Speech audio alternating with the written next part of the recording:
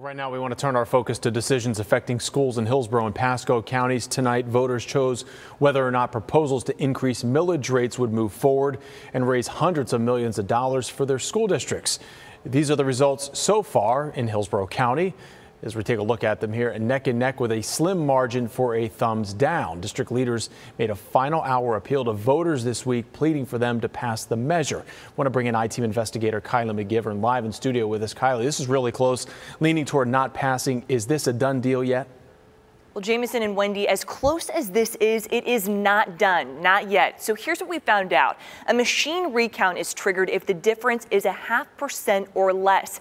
An important reminder tonight is these are the unofficial results. The Hillsborough County Supervisor of Elections office tells us they are still counting around 3,500 vote-by-mail ballots right now. The results are not expected to be certified until Thursday night or Friday morning, we're told.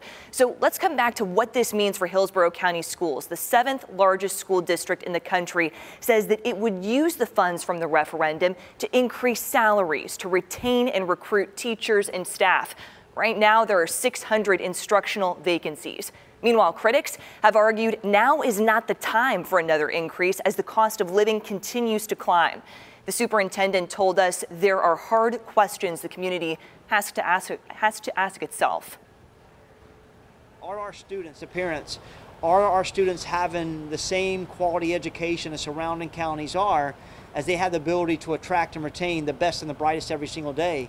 And with an increased millage, you know, we're not able to compete. So it just becomes harder, and this openly is a setback.